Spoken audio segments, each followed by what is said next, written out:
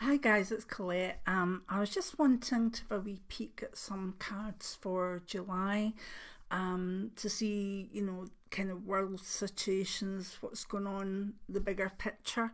And I shuffled and put three out face down, and they've come out quite interesting, so I thought I would share them with you. Um, and just so you know, this isn't so much a teaching video or a psychic development, it's simply my viewpoint on the forecast for July for the more world affairs or world energy. And the first card that came out is the Ace of Wands. It's a card of fire energy and a sense of new beginnings.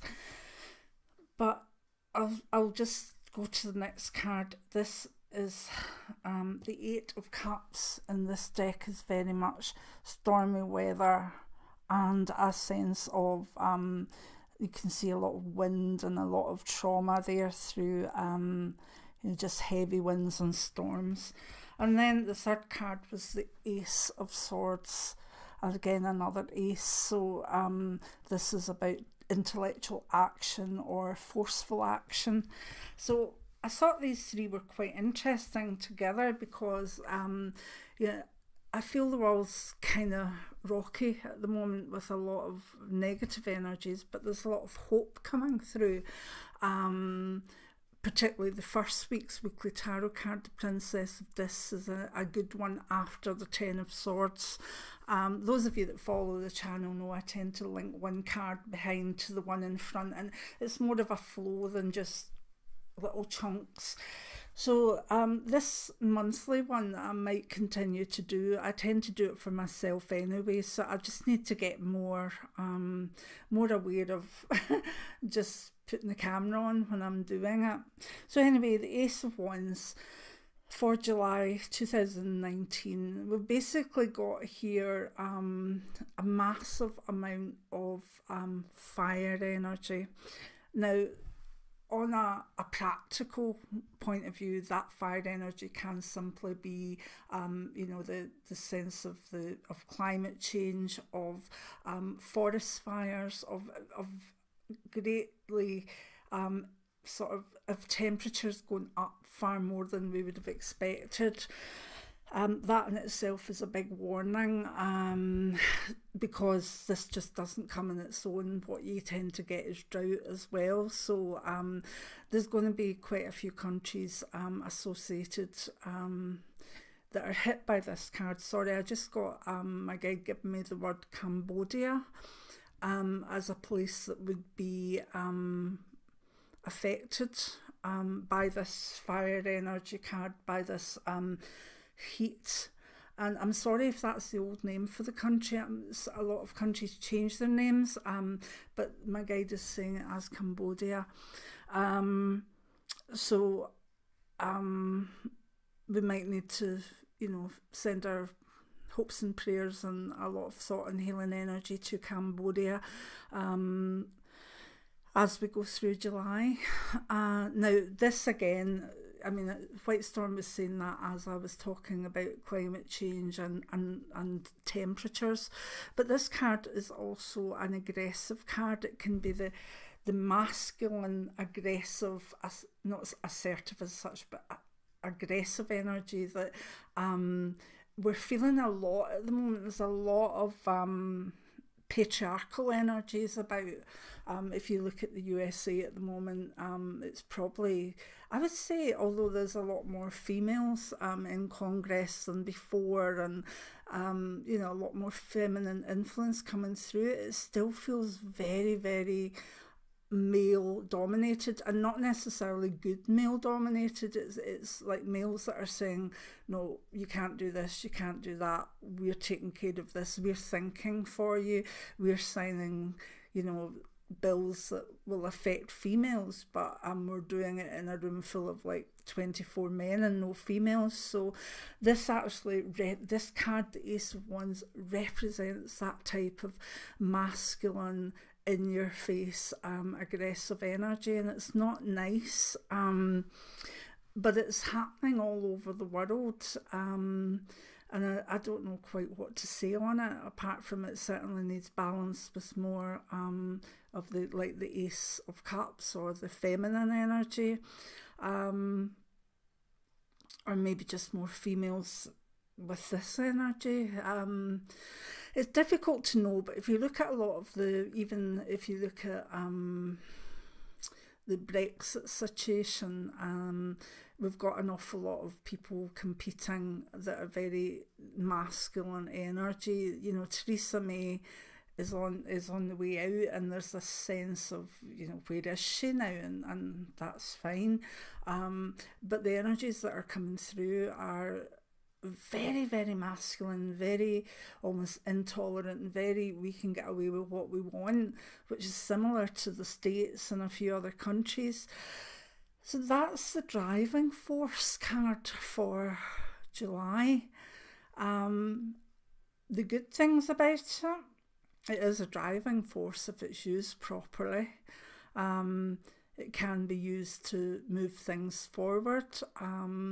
It can allow groups of people to stand up for themselves and fight the energy that is out there, but it can bring a lot of aggravation. And you know, if there were more scary cards after it, you know, the Ten of Swords or the Three of Swords or the Tower, I would say that there would even be a war aspect coming through. But hopefully the following card, being the Eight of Cups, is very much stormy weather. It's very much the energy of not quite knowing what's coming and having to bend. Look at those trees bending in the wind and all the sort of electrical energy above it. Now, the Eight of Cups in the more traditional decks doesn't have that aspect in it really at all, but in the Rohrig deck it is very much about storms. It's about whirlwinds. It's about the energy of emotional energy kind of all over the place. You know, it's not a case of everybody's sad or everybody's happy.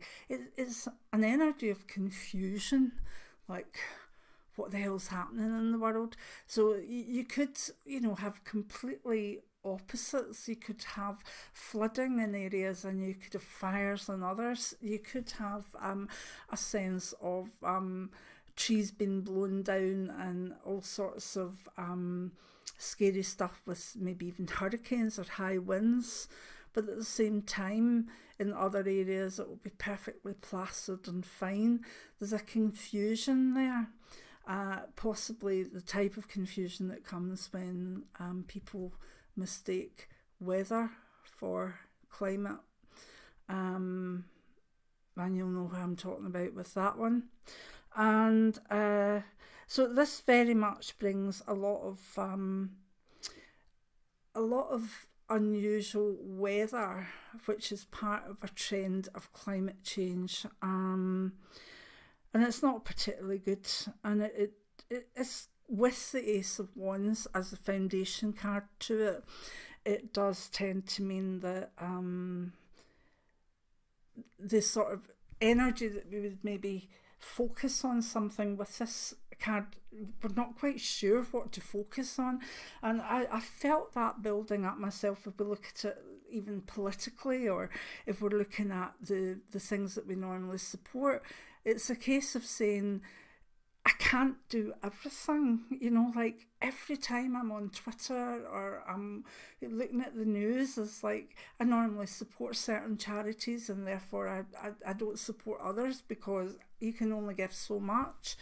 But it's very much that every time I'm on social media, I see something that takes my attention and I run with it, with either protests or with support, and then 2 hours later there'll be something else that I think, oh my god, I've got to not so much have my say on it, but support that person or support what's going on. You know, like even just the last few days, there's been the sense of the kids in the immigrant children at the USA-Mexico border and all the stuff that's been going on in them, and reading about it, and hearing people's point of views, what can be done, what can't be done, what people want done, what people don't care about, and getting quite upset with it. And then 2 hours later saying that, you know, even like Scottish independence is getting slapped down by Westminster because of this, and this, and like, right, okay. And then something else like, you know, the situations where fascism and stuff's coming through in certain countries, and then you're like, okay, and then, oh, there's Catalonia, and oh, there's this going on in Africa, and this in Venezuela, and that's that card, you know, before you even think about, you know, your own stuff. You know, it's not even confusion over what you'll have for tea that night, or it's not confusion over your own family. It's the stuff that's going on in the background. And this is the type of card when it becomes too much that people start switching off. They go, oh. Now, I would caution you in doing that. This isn't the time to be switching off. It's the time for maybe narrowing things down a bit. We all have our strengths. We all have things that we care about more than others. And that's different for different people. So if you know that your strength is advocating for children, then do that. If you know that your strength is advocating for mental health issues, then put your time and direction in that. If you know that, you know, you can't go on marches, but you are a keyboard warrior like myself, then do that. But don't let yourself get so worn out because of this kind of emotional confusion card. We don't want that. We're not interested in that. It's good to have the news, and it's good to know what's going on, but you're only one person. You can't do everything. So my advice on this card is actually to narrow it down and maybe not be on social media so much so that your brain's completely confused. And also with this, remember the practical aspects of very confusing weather and what that means for climate. The third card is the Ace of Swords. Big sword, nice clear horizon behind us, blue sky, and the light glinting off the sword. The Ace of Swords is about willpower, but it's also about intellect, and it basically shows that out of this can come more clear thought, a sense of direction, and where to focus our intellect, where to focus our energies, that we can get something done. And that's good to see after this kind of all over the place card before it. But I felt, even when I put this down, that it merited an explanation card. Yes, it's taking action. Yes, it's using intellect and willpower. But I wanted another card, but I just then come online. So I'm going to draw it. This is an explanation card for what type of action or what extra we can have on this Ace of Swords card. And I've shuffled it. I'm going to cut, and the card that comes out is the sense of feeling a failure. Great, isn't it? July and the world. Goodness, let's see this.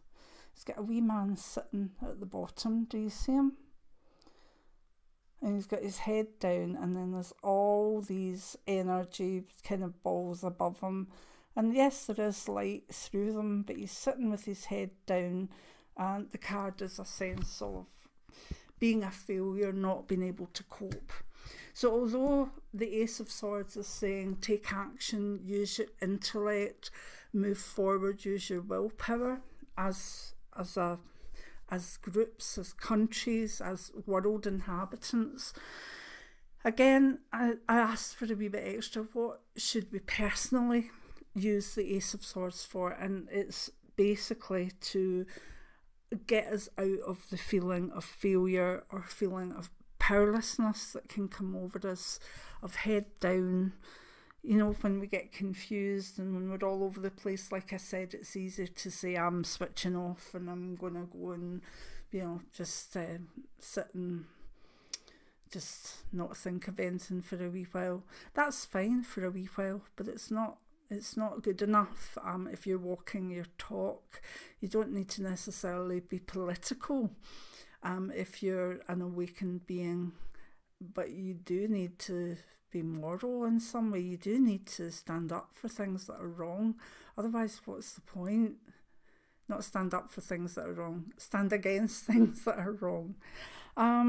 So this is telling us that to take that intellect and that willpower and use it for the greater good, but also keep working on ourselves so that when everything feels too much, that we don't put our heads down and say, I can't handle all this, go away, I'm retreating, I'm going into my own mind, I'm going into my own fantasies, I'm going into my own wee world, and the rest of the world can go on with it. You are an individual, you have individual power. If you join with other people, whether that's in prayers or in groups, resistance, whatever, you have more power. And that's really what this reading, I think, is saying, that there's so much going on in July that we might be tempted to go, oh no, sympathy overload, can't do it.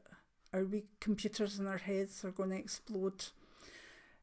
We're being asked not to allow that to happen. We're asked to keep going, keep fighting, keep talking, keep complaining, keep fighting that